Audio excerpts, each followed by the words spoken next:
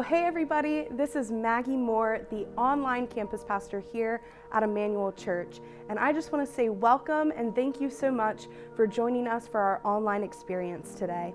Our mission here at Emmanuel is to engage everyone, everywhere. And one of the greatest ways that you can help us with that is by participating in the online chat today. We have eChurch volunteers who are ready to pray for you, ready to talk with you, and ready to connect with you and learn how we can best serve you during today's experience. Again, I just want to say thank you so much for joining us. We hope you have a great experience. Amen. Come on, let's lift our voices all across this place. Come on, how many believe that today, that our God never fails? Come on. I'm reminded of the scriptures that say, I have never seen the righteous forsaken. How many can testify to that truth in this house today? Come on. If you believe that, come on, greet 3 people around you and tell them our God never fails. Come on, can you do that in-house, every location today? No matter where you are watching, come on, tell them our God never fails. Our God never fails. Our God never fails. And we are so excited to be in God's house today. What a great way to start this year. Amen. And if you're in house today, would you please help me in welcoming those watching online, those watching in Crisfield and our Bethany Beach campus. Come on, let's give it up for them today. God bless you. We're excited that you're joining us today. And we are, to catch those up that are joining with us, we are just finishing up week 1 of a 21 days of prayer and fasting. And it has been an amazing week. Wednesday night, we gathered here for corporate prayer at our central location, and the presence of the living God showed up in this place. Amen. It was an amazing night of prayer, and we hope that God is speaking to you in such a special way. I know He is. Corporately, I hope and pray that He is. Individually, and this is far greater fasting and prayer than any meal we could eat. Matter of fact, look at your neighbor and tell him, you look hungry today. Come on. You look hungry today. I'm hoping it's hungry for God's word. Amen? We are in week 2 of a series called It Is Well, where we've been dealing with the soul. Everyone say the soul. We've been looking at how we can make it right with the soul, and the enemy's main target is to disrupt our connection to make it not right within us inside of our souls. And so last week we kind of set the foundation, the strategy of the enemy's game plan and how we're going to attack it. We talked about last week that there is a war inside of us, and we've got to be strategic with our soul so we can make it right within. Amen?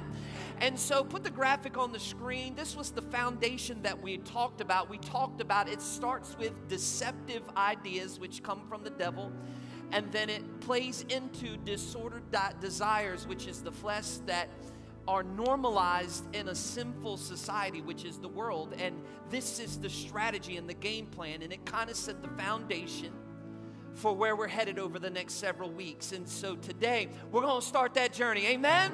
And we start the journey way back at the beginning in Genesis chapter 3. So let's remain standing for God's word. Turn with me to Genesis chapter 3. We're going to be reading the first few verses this morning. Are you ready for God's word today? Here we go. Genesis chapter 3, starting at verse 1, says this.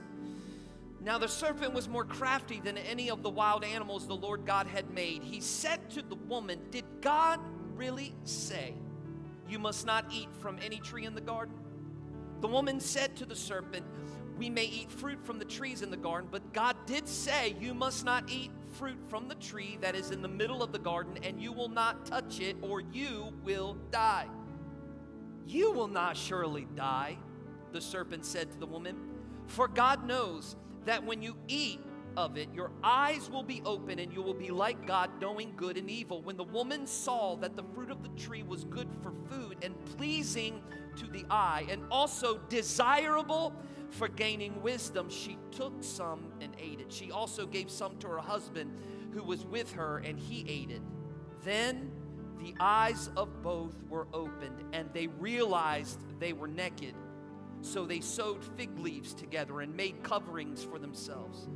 Then the man and his wife heard the sound of the Lord, and he was walking in the garden in the cool of the day, and he hid from the Lord God among the trees of the garden.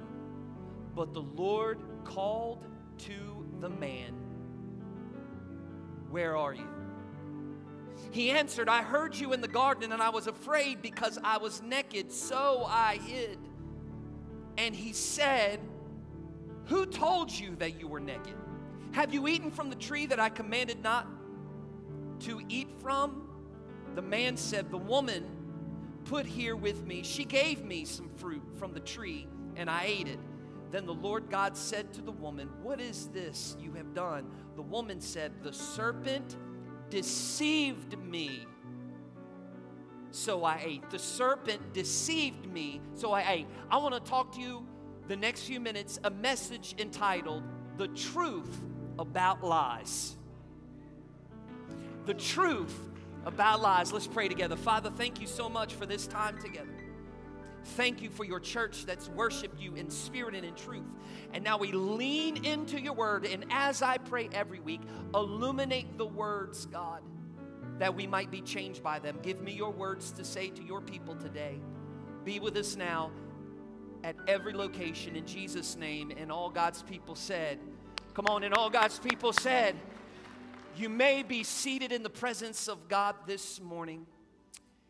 Now, I'm sure you all would agree with me, no matter how old you are, no matter what generation you were raised in, every single one of us thinks in this place today that the generation in which we grew up in has the most amazing music than any other generation. Isn't that true today? Whether you grew up in the 70s, 80s, 90s, or present day, I'm sure you think that the music you came up with was the best. Now, I'm here to clear it all up for you today.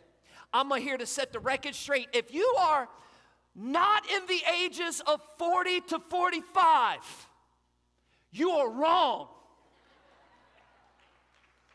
Because we all know, if you are a 90s baby, you had the best music of any generation prior to you. I know some of you are like, no, that's not true, but I'm going to prove it to you real quick. I came up in the 70s, I'm sure some of you are saying. We had disco music. We had the Bee Gees. Night fever, night fever, night fever. What you catch COVID in the middle of the night was night fever. I grew up with Motown. Y'all like Motown? Motown will move me a little bit. That's the start, I will admit. But I don't think it's the best music of all Motown. Lord knows today's music is definitely not the best music of any generation. You know what I'm talking about? Have you heard what's on the music today? I listened to hip-hop today, and I can't understand one word anybody is saying. Is so auto-corrected, auto-tuned. I don't understand one word. And the hip-hop rap names these days, Lil Uzi, Lil Ozzy, Lil Baby, Lil Nas, everything's little, everything's babies. I don't understand, y'all. It don't make sense. But the best music, man, I came up with the best music, man. We changed everything with grunge. Nirvana, Smashing Pumpkins. Man, if you had the best of both worlds of 80s and 90s, you had Whitney Houston. Oh, I want to dance with somebody. Celine Dion, near, far, wherever you are. Need I say, Biggie, Tupac, Run DMC. We had it all, people. We had it all. But we had the best music, but we had the best musical scandal of all time. Happened in the back in the 90s, early 90s, like 92, 93, 94. There was this song that came out that topped the charts, y'all. And when it came out, it was the hit, y'all. The musical poet penned the title that many, as soon as I say the title, many of us are going to break out in song or stand up and dance. It was this: girl, you know it's true. Ooh, ooh, ooh, I love you. See what I did there? Some of y'all want to stand up and kind of, some of y'all remember Milli Vanilli? That song in the early 90s, man, that thing was a hit. Everybody sang, girl, you know it's true. It was awesome. Here's the problem with it. It was a lie. Wasn't it true? It wasn't true. If y'all don't know what happened, Milli Vanilli came out with this song, Girl, You Know It's True. Here's the problem. They did not sing one note. Not one track on the record. They couldn't sing at all. All they did was lip sync and dance. They were lying. Y'all remember the MTV Music Awards when in front of the whole world, the track skipped, Girl, You Know It's, Girl, You Know It's, Girl, You Know It's, Girl, You Know. And they didn't know what to do. They just dropped their mic and just ran off the stage. And then everyone found out the truth about a lie. And people were furious, weren't they? People were outraged. They couldn't believe, because we all had been convinced of something that wasn't even correct. It was a lie. Today I want to tell you a truth about a lie that many of us have been living with our whole lives, and we didn't even know it. It is something that we have been told was true, but it's been false. And we've all been fooled, and you should feel this feeling today of being furious and outraged because every single one of us have been deliberately deceived. We have been living with a lie that we've been told is the truth, and we should feel a sense of bewilderment, a sense of betrayal, because we've been convinced of something that is not correct. Today, I want to tell you the truth about the devil, the enemy of your soul. Now, I know. When I say the word devil, there are a lot of images that automatically pick up in your brain. Come on, you know where you just went. Somebody just chuckled when I said the devil too.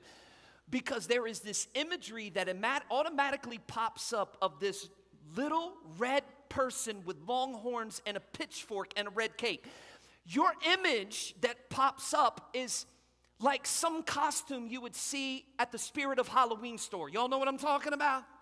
This is the imagery that automatically pops up. But the truth is, the devil is real. He is more than the figment of your imagination. He is more than some fictional character you would see out of a Harry Potter movie. The enemy is real. He is known as Satan, or the deceiver, the accuser, the destroyer, the tempter. All of those things are more than just a name. They are also titles. Now, if you look and study Scripture, you would see that Satan, or the enemy, was created by God himself, not as equal or not even as opposing, but he is this created thing God creates, and the Scripture gives some sort of description of he was in charge of, or part of a council of, a spiritual formation process, or some scholars would say a form of worship that he was in charge of. Until we reach a point in history of all of creation that this created being by God rebels against him, comes against God because he wants to sit on the throne of this world. And out of his rebellion, God cast him away and cast him out.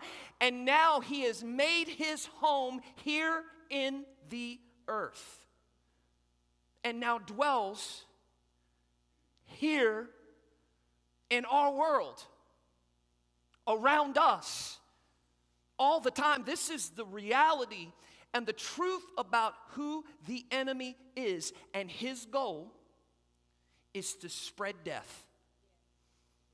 Because what if he has experienced? He now wants to destroy God's work in the earth of redeeming humanity. So he wants to spread death. He wants to destroy everything. He wants to burn the whole thing down. Jesus said it this way in his description about the devil. In John chapter 10, verse 10, it says this: the thief comes only to steal and to kill and destroy, but I have come that they may have life and have it to the full. Jesus gives this description to say the enemy of your soul comes to kill, steal, and destroy. This is what he wants to do. However, Jesus came to destroy the work of the devil and to set us free, to bring us life, liberty, and freedom. So watch this. If God is love, and God is life, and God is freedom, then the enemy of our soul is everything that is opposed to God. He is the complete opposite of everything God is. He comes to destroy, and if the devil comes to destroy, he does it by the means of deception. Can I break it down real simple for you? Are y'all following me? You ain't confused yet. The devil is a liar. Now, I know you've heard it many times in church. The devil is a liar. He is a liar. What truth to be told in the church? The devil is a liar. Matter of fact, one time when Jesus was setting the religious people straight, and he was coming against them and trying to correct everything they had ever done, he goes into this discourse on Satan, and he says this in John chapter 8, verse 44. You belong to your father, the devil, and you want to carry out your father's desire. He was a murderer from the beginning, not holding to the truth. For there is no truth in him. When he lies, he speaks his native language. He is a liar and the father of all lies. This is who the enemy is. He is the father of lies. There is no truth in him. He is a deceiver. He is a trickster. He is a manipulator. And Jesus says that the primary war against your soul is the fight to believe truth over lies. This today is the truth. So today I want to talk to you about the lies that come from the enemy. And you can see it back from the very beginning. There is no different strategy. There is no something new that he presents itself. He starts all the way back at the beginning. And the same thing he did with Adam and Eve, he does to us today. Genesis chapter 1, the first 5 verses says this. Now the serpent was crafty, more crafty than any of the wild animals the Lord God had made. He said to the woman, did God really say you must not eat from any tree in the garden? The woman said to the serpent, we may eat fruit from the trees in the garden, but God did say you must not eat the fruit from the tree that is in the middle of the garden, and you must not touch it, or you will die. You will not surely die, the serpent said to the woman, for God knows that when you eat from it, your eyes will be opened, like God, knowing good from evil. So right from the start in Genesis chapter 3, here comes Satan as a crafty serpent. Now, crafty in the Hebrew, translated, actually means cunning, deceitful. And so from the very start, Satan slithers in, and I want you to notice what he says. He starts with a deceptive idea. As a deceptive thought, he starts with a lie. He actually takes the truth and he twists and he turns it. He confuses it. He complicates it. And this is what he says. Did God really say, don't eat? Now, this catches Eve off guard, doesn't it? Well, she's like, I think so. I think that's what God says. And then he comes back with another lie, and he says, God did not say that. God knows that if you ate the fruit, you would become like him. Notice how it all starts. It starts with a simple, yet evocative imagery and idea that is deceptive. This is what he is saying.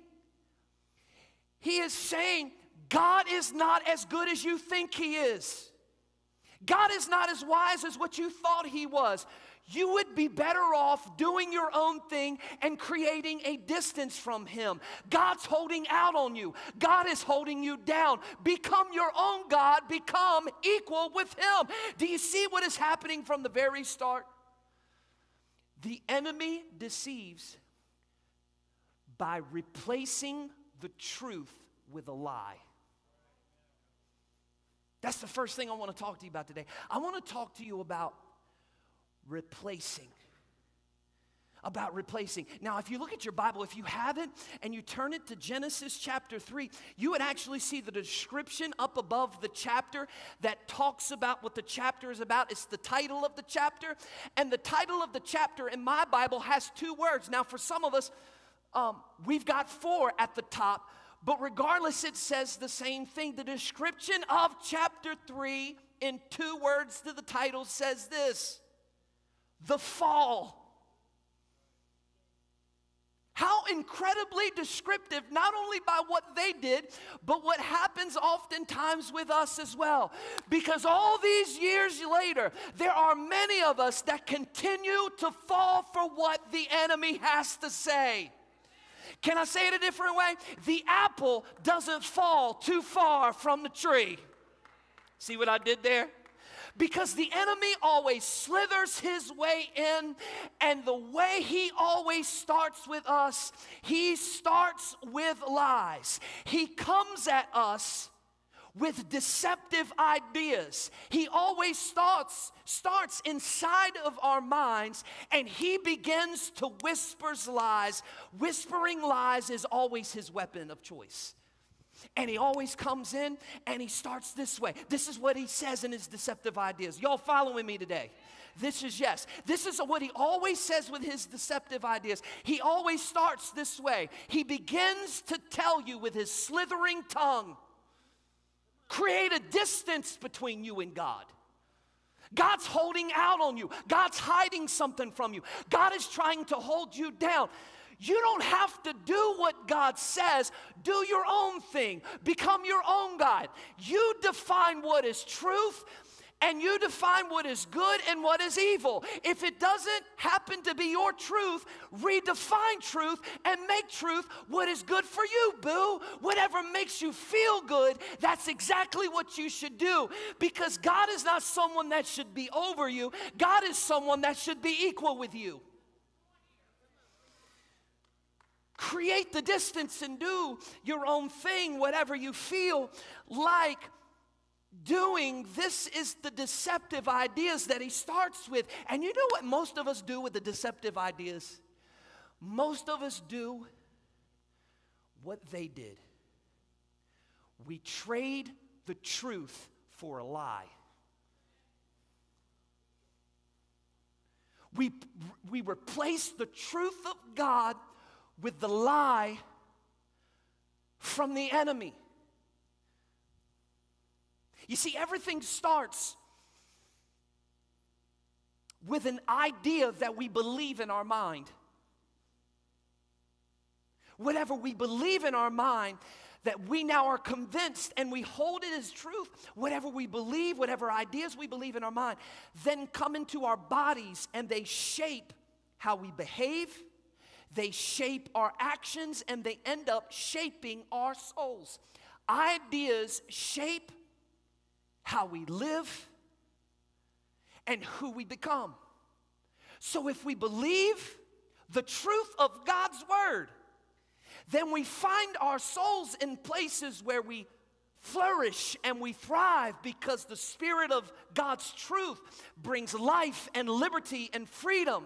However, contrary to that, if we begin to believe the deliberate, deceitful ideas of lies from Satan that are contradictory to God's ideal truth that he has set up, then it becomes like a cancer that spreads through our hearts, spreads through our souls, spreads through our lives. So now our souls struggle to thrive, and struggle to survive, and struggle to flourish. Why? Because deceitful ideas become temptations that lead to sin. Are y'all following me? And the truth is, sin always leads to death. Matter of fact, Paul pointed this out to the church in Corinth in 2 Corinthians chapter 11, verse 3. He says this, "But I am afraid that just as Eve was deceived by the serpent's cunning, your minds may somehow be led astray from your sincere and your pure devotion to Christ." Can I break it down for y'all? This is what he says. The problem with our humanity is this: we believe the lie. And if you believe the lie long enough, what is false starts to become your truth.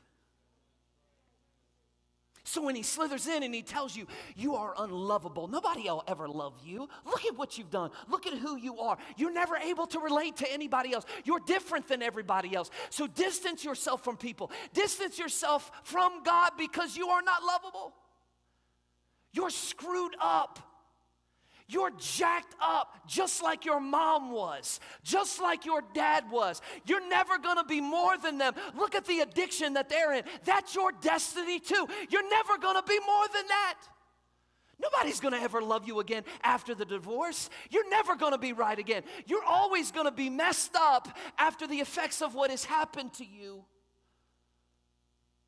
These are the lies that he projects on you. Oh, he'll say this one too. He'll say this one. Just go ahead and do whatever you want to experience a life of happiness and peace and purpose. It's not found in God. Distance yourself from him. Do whatever you want. Do whatever you desire, whatever feels good in the moment. This is the lie we've been told, and these deceptive ideas that we begin to hold as truth distance ourselves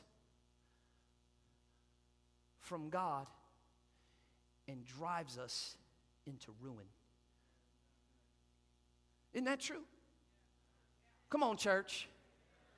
And it creates a distance because what we believe as truth ends up becoming a bondage because of our own mindset. What we believe as truth has actually enslaved so many people. It has become a bondage. When we listen to the deceptive ideas and we play it out in our lives, it brings death because this is the truth that we hold so dear inside of our hearts. But I'm here to tell somebody, it's a lie. Come on, it's a lie. It does not bring what your heart really wants. What it does is it actually enslaves us. Because what we hold as truth either has the power to set us free or to put us in a prison. There are many in the sound of my voice today. You're slaves. And you're slaves because of the sin cycle that stays on repeat inside of your mind. Listen, you got an enemy that is deceiving you the whole time, telling you over and over again and what to do and how you should react. And this sin cycle you give into just leads you further down and down and down and down, and you've become enslaved to it. Some of us, maybe it's not a slave to the cycle of sin. Maybe we're a slave to cynicism towards our God and others, where the deceptive idea that the enemy continues to tell you inside of your mind is that, how could God do this to you? Look at what's being played out in your life. If God really loved you, he wouldn't let stuff like this happen. He wouldn't play it out. It would have played out totally different in your life. You can't trust God. You can't trust others. They already hurt you before. Hold on and harbor unforgiveness inside of your heart, because nothing good is ever going to come out of. These are the deceitful ideas that put us in a prison to lock us in. So Jesus is communicating in his word. Here is the truth today, that the fight first and foremost is the fight to take back control of our minds. Now, in and of ourselves, we don't even have the power to do it, and that is why Jesus came, y'all. Jesus came to help us when we had no hope. Jesus came to liberate us from the lies with the weapon of truth. That's why you got to become aware of what the enemy does, because what he did to them, he does to us. He deceives and twists God's word with what he said. He told Eve and Adam, and he tells us. Did God really say that? Is God really that good? Does God really want to look out for you, or is he holding you down? He twists the truth of God's word, and he begins to lie to us to hold us in captivity. Why? Because the enemy knows if we could ever get a hold of the truth of God's word, we would get free.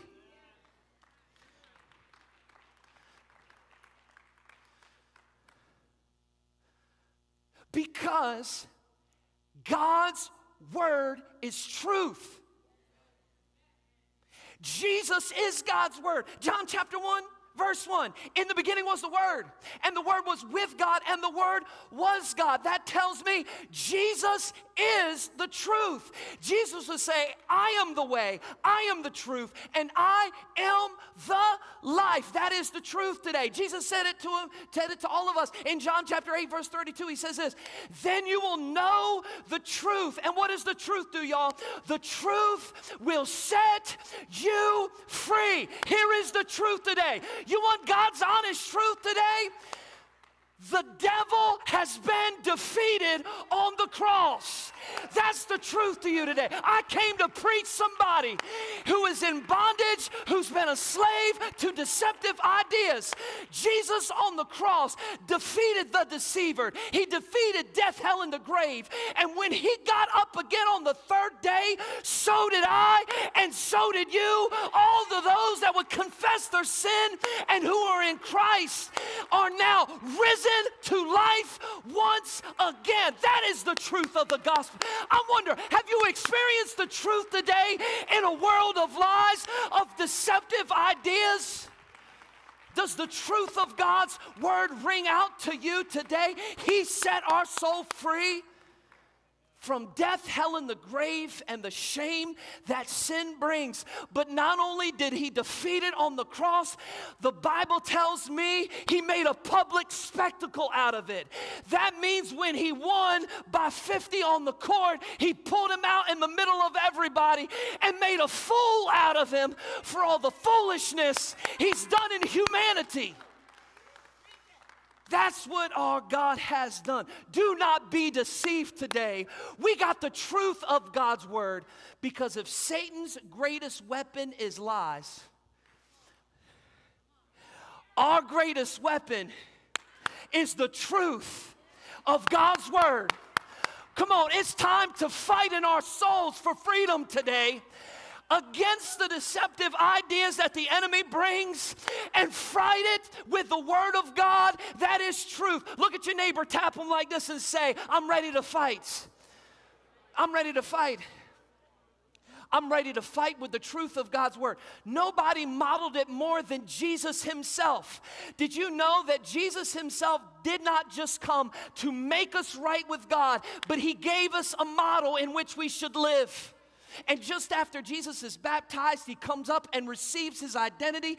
This is my son, in whom I am well pleased. Where did he go? Jesus went into the desert to fast for 40 days and for 40 nights. What's happening here? Where the first Adam fell and he failed in the garden, the second Adam is about ready to defeat what made us fall. And that's when the serpent showed up. And guess what he started in as? He started in with deceptive ideas and thoughts. How did Jesus fight in the desert? He did not fight with his own words. He did not fight with his own actions. He did not fight by manipulating the situation. You know how he fought? He fought with the truth of God's word against the lies that came against him. The enemy says, if you are the Son of God, won't you turn these stones to bread? You know what Jesus said? Jesus didn't use the two words, the fall. He said, it is written. Man does not live on bread alone, but every word that comes from the mouth of God. Jesus fought the lies with the truth of God's word. I feel somebody getting free in here today. I feel like lies and bondages and enslavement are falling off your soul today. And what you've been believing that's created bondage is coming off of you today. It's coming off. Come on. It's coming off today. Then Satan took him to the tall Temple Mount and said this, if you are the Son of God, cast yourself down. Throw yourself down. Watch how we twist God's word. Because it is written that angels will help you. And what did Jesus say? He fought the lie with the truth. He said, it is written, do not put your Lord God to the test. Then Satan took him to the tall mountaintops and showed him all of creation, as far as his eye could see, and he told him, if you bow down and worship me, all of this can be yours. How did Jesus fight it? He said, away from me, Satan. Worship the Lord your God and him alone. And where the first Adam failed and fell in the garden, the second Adam was successful and defeated the enemy and his deceitfulness. What does that tell me? Because he did it, he gives me the power to do it too. That the deceptive ideas that I was powerless over at the fall, he now gives me strength by the Spirit within to be able to overcome the deceptive ideas that the enemy tries to use.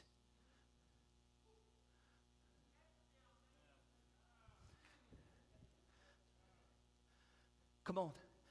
I believe this is what the enemy was doing with many of us when we came into this place today.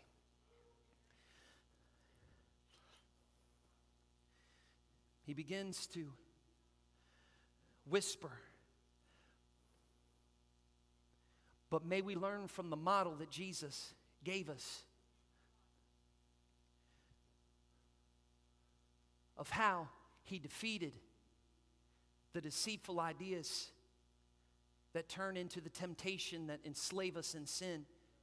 You know what he did? Are you ready? He removed the lie and replaced it with the truth. This is how we get free inside of our souls with the deceptive ideas that come in and whisper lies. You know what we have to do? We have to remove the lie and replace it with the truth. We have to take control and take every thought captive in the name of Jesus, so that the things that whisper in our ear, if they do not align with God's truth, it's a lie. And I will not give in to everything that is told to me inside my soul and inside of my heart. I have to take it captive and capture it and put it up to the truth of God's word. And if it does not stand up to the truth of God's word, it's a lie. And I've got to replace it with the truth that God has told me through his word. That's how we get free today. Because whatever I give my attention to is what I become. So I have to turn my attention towards the truth. I have to let the truth of God's word change me and transform me into what he wants me to be. The book of Romans chapter 12 says it well.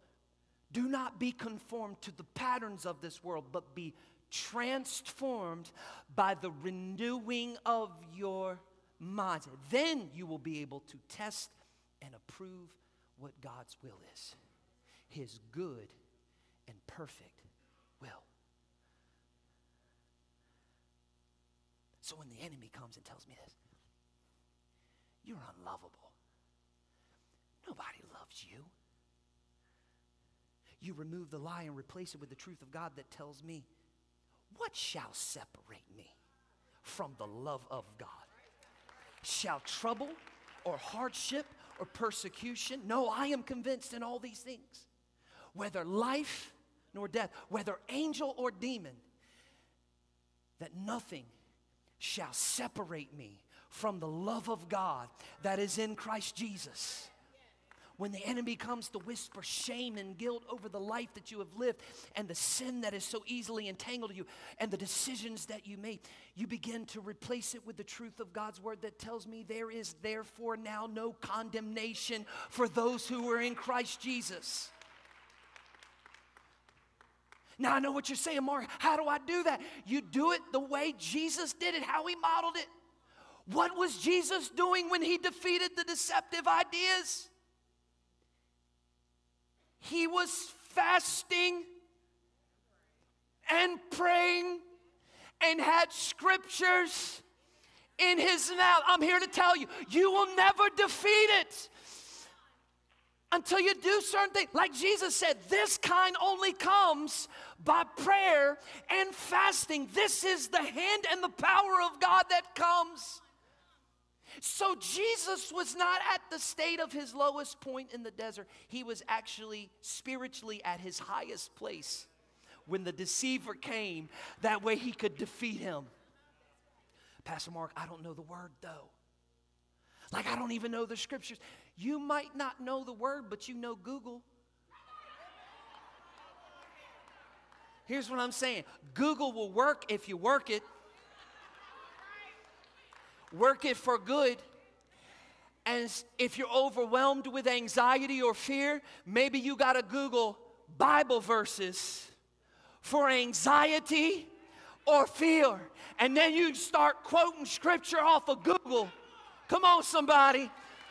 You got to use God's word.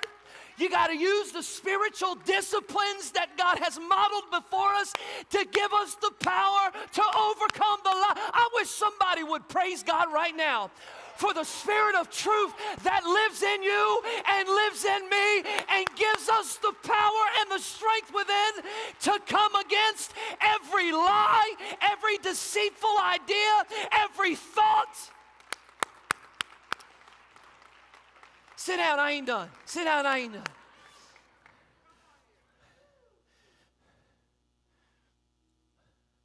But I want you to see what happens. Did you see it? They saw the fruit. I'm going to skip ahead. They saw the fruit. They saw the fruit. And in their eyes, they saw it as desirable. The lie was this, that if you eat the fruit, wisdom and understanding and pleasure will be revealed to you. But did you see what happened when they ate the fruit? The reverse was actually revealed. Their eyes were really opened, and they see themselves through the lens of sin, and they covered themselves. That's the second thing I want to give you. I want to talk to you about revealing. I want to talk to you about revealing. I want to talk to you about revealing. Now listen, if you've sowed your wild oats in sin long enough, which I think many of you got a pulse. Yeah, you've been there before.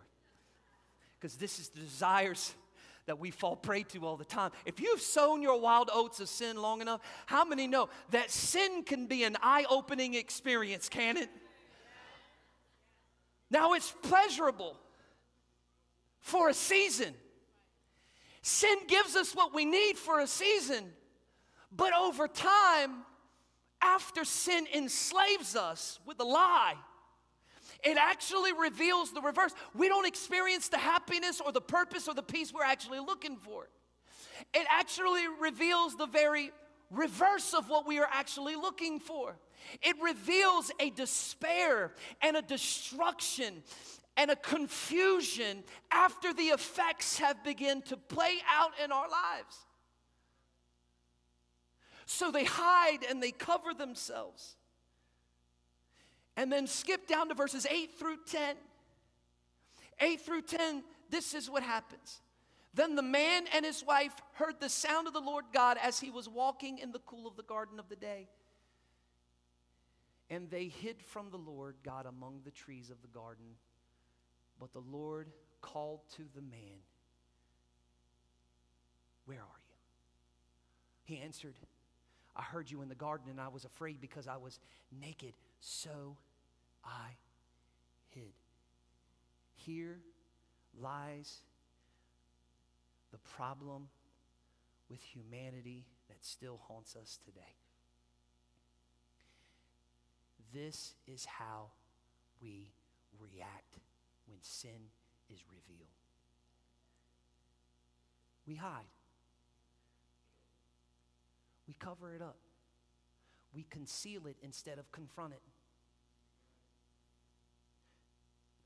And we believe this lie to live in isolation, to don't let God see it, don't let anybody else see it. Hide it. Why would we hide it? We hide it because it hurts. It actually reveals how miserable we truly are, how messed up and jacked up the things that we've done are. And we believe this lie from the enemy that you got to cover it up. You got to live in isolation. You can't let others see it. You can't let God see it. Just cover it up. But did you notice what the question that God had asked them while he was walking in the garden and they were covering? Jesus said in Genesis 3:9, but the Lord God called to them, where are you? Now this is God, y'all. The omnipresent, omniscient God. This is not someone a little bigger than you and I. This is the creator of all things we see and things we don't even know about. Why would he ask him, where are you? Listen, God already knows where they are, and God already knows what they've done. What he wants them to do is come out of their hiding and confess.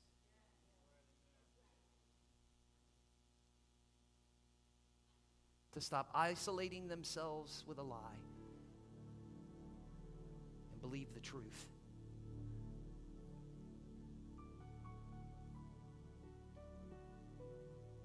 He wants them to reveal what they have concealed. This is what the enemy does. This is the lie. He tells us, don't let the sin out because God will not love you anymore. Isolate yourself. Cover it up so no one sees it. But here is the truth. Your soul is laid bare before God. You can't cover it up. You can't hide it. God knows everything. He sees you even when you don't think he does. So you know what he wants you to do? He wants you to be real and to reveal. He wants you to be honest with the truth instead of hiding in lies. And I believe that the Lord is walking by today and he's asking you the same question he did them in your covering. He's saying this: where are you? You don't have to live in isolation any longer. You don't have to keep covering it up in shame because God's not going to love you anymore. Because the truth is, God can restore what you reveal. In other words, when you stop hiding, God starts healing. Would you stand to your feet today? And I believe the Lord is walking through with every head bowed and every eye closed today. I believe the Holy Spirit is walking through every pew of every aisle, every place in Crisfield and Bethany and those watching online today. The Holy Spirit is walking through. The presence of God is coming into the parts of your soul even right now and says, where are you? Let that be the question that drives us today. Where am I? Am I hiding something? Am I concealing something that I should be revealing? Have I believed the deceptive ideas of the enemy that harbored these things inside of my heart, hiding, and it has destroyed my soul's peace, my soul's purpose, and I've been living under wraps in a lie today? Today is your day of freedom. Today, the Lord wants to liberate you. with the truth of His Word today. You don't have to hide any longer. Who the Son sets free is free indeed, and He wants to invade those parts of your soul. Every head bowed and every eye closed, and say, Pastor Mark, would you pray for me today? I've been believing the lies at different parts of my life, and it has affected the way I see God and I see others. And I've covered it, I've hid it all, but today I believe God wants me to reveal it. Come on, would you slip your hand up and say, that's me today? Yes, and it's harboring these things in my heart that has messed up my soul. Yep, there's many hands going up all over the place today. Father, I pray for every hand that is raised now. Holy Spirit, would you begin to do business inside of them? And I believe the Holy Spirit is telling many in here today, come out from your hiding. Come out from your hiding. You don't have to hide any longer. Come on, you can replace that lie with the truth of my word. My prayer is for the people in this place and other places, that this week when the enemy comes, it might be in the parking lot before we ever leave. The lie of the enemy, the deceptive idea comes in and begins to speak that we don't have to take it as truth, that we would take it captive and question the thought. Now, is that the truth of God, or is that a lie from the enemy? Because I'm not going to fall for it any longer. I'm going to live in freedom from this point forward. Come on, if that's you today, let that be your prayer and begin to praise Him right now. Begin to praise Him right now. Father, we praise you today for the truth of your word that is far greater than the lie of the enemy. And we pray that you would begin to set our souls free by the truth of who you are, instead of living in lies, the deception of our enemy. In Jesus' name. And God's people said, come on, and God's people said, come on, would you give Him praise? Come on, we can do better than that today. Come on. Why don't you praise Him like you got the promise of God's word that now resides in your heart? Come on. Has He revealed His truth to you? Come on. Let's walk it out and live it like the people of God. Come on. Amen, amen, amen, amen, amen. Amen. You may be seated today. Thank you so much for joining us online at Emmanuel Church. Our hope is that this time of community, worship, and word was encouraging to you and your faith journey today. Maybe you decided to accept Christ for the first time, rededicate your life, or maybe you just have questions about what it means to become a follower of Christ and to have Him at the center of your life.